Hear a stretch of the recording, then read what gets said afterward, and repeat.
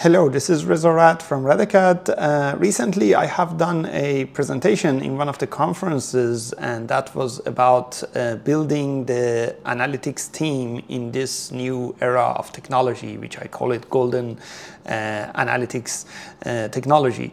And that was not a technical presentation, unlike many other presentations that I do. This was totally not technical, and I thought it would be good and beneficial for everyone to learn about it. So I'm going to do it in two different videos. I'm going to first, in this video, talk about overall how to build the analytics team. In another video, I'm going to talk about different roles within that team.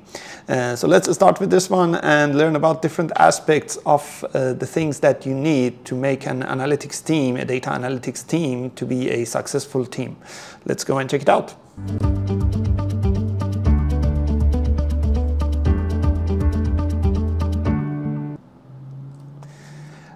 Okay, why do I call this a golden era of a technology? Because in these days we have technologies that help a lot in building a data analytics solution.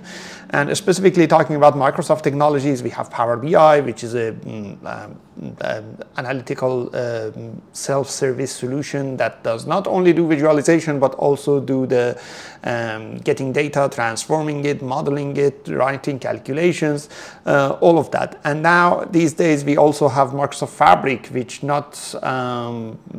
does not only cover Power BI, but it also covers areas of data transformation, ETL, orchestration process, data science, data warehousing, data engineering, real-time analytics, plus Power BI. It's like a full spectrum of everything you need in an analytical solution, fully SaaSified experience, plus the fact that we also have Copilot across different areas of this. And all of these together plays an important role in making analytical solutions much easier to implement. So in this era of technology, how do we go and build an analytical team?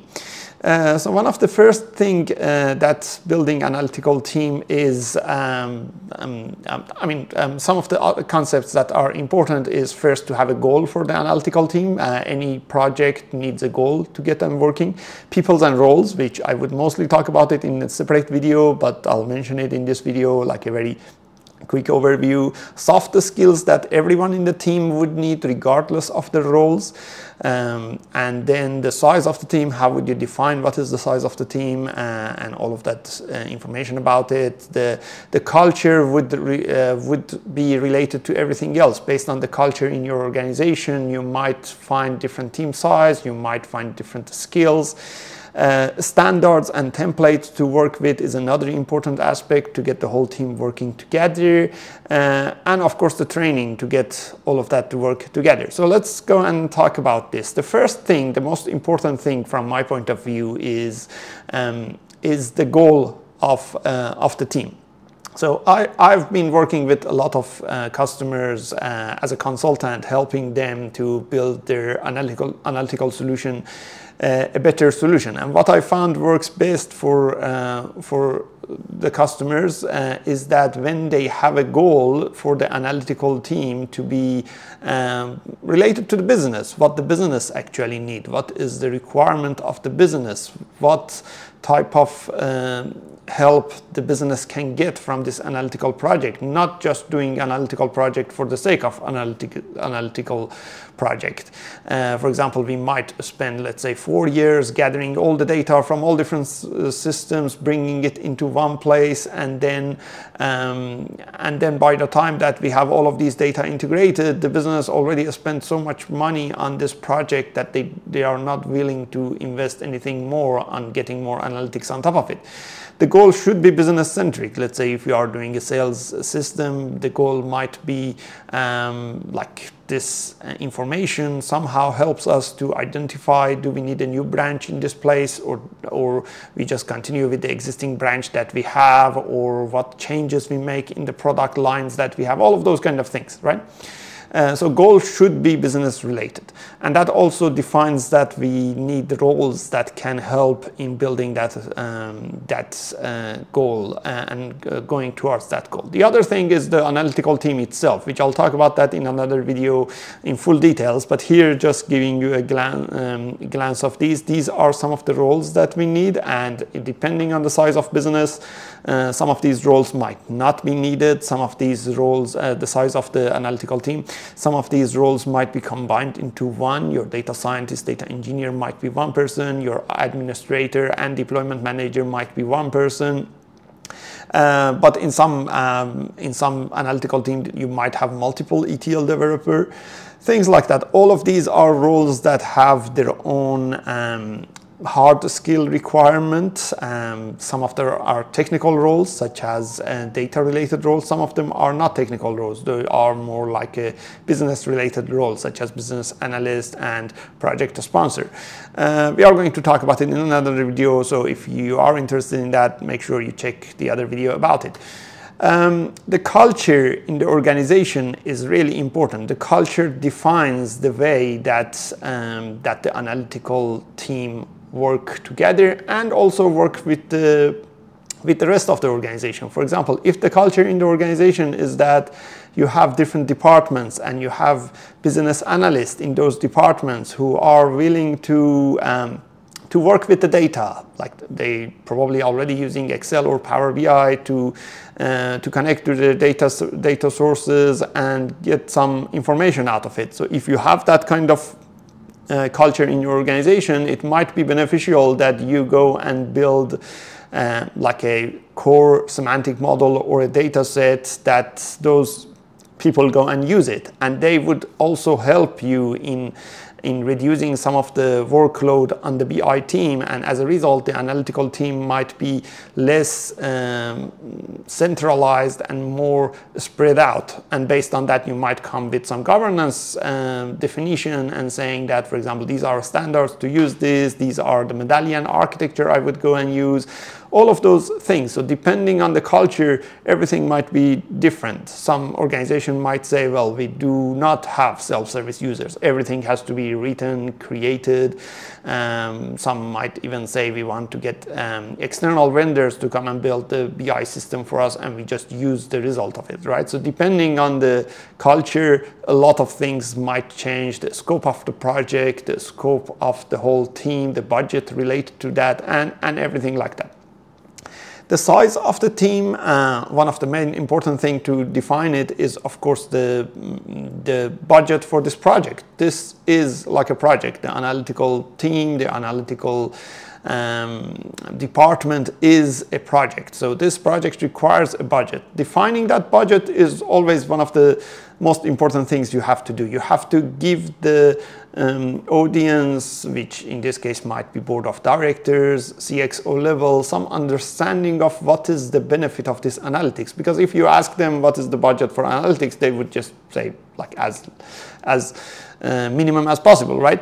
You have to come up with some sort of information. For example, one of the projects that we have done for a customer helped them to come up with an optimal point that if like they had a lead time for some kind of approval process, and then we checked based on some data science algorithms with R and things like that, and came up with a different lead time for that approval process, that if they have changed that in the past year, they have saved like $500,000 in their expenditure, right? So something like this can be a good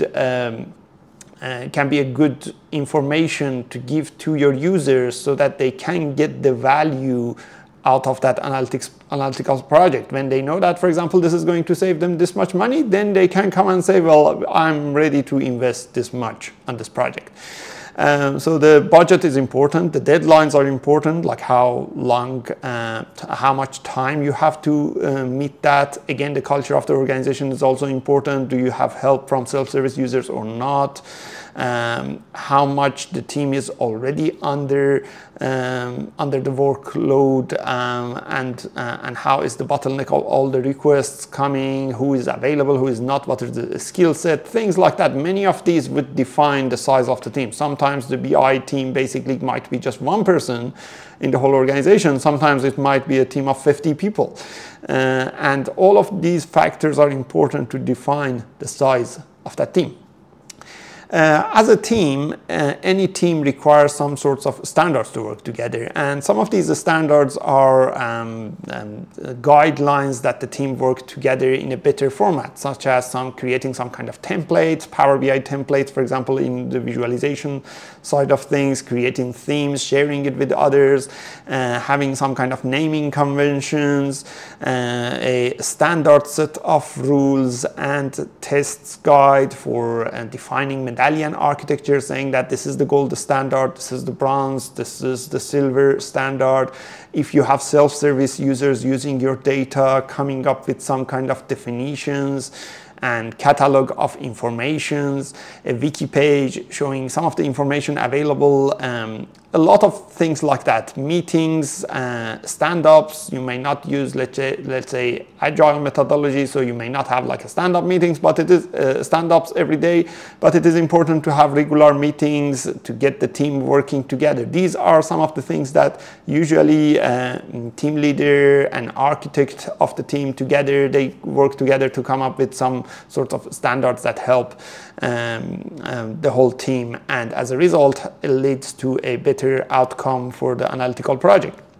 Training is another important aspect.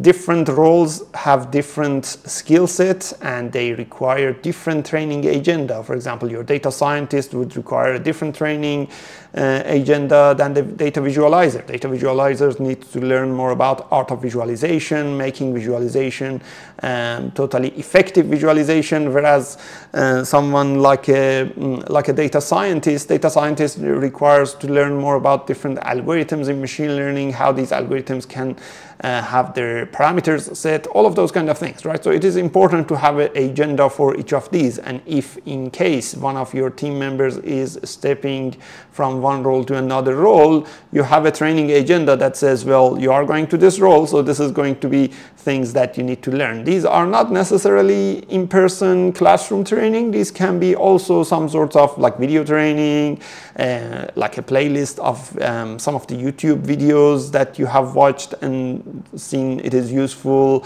some of the blog articles. It's good to come up with like a, I don't know, like a SharePoint page, for example, a SharePoint list of all of these items, and the whole team have access to that, so that training can be like a training platform that people can go and use.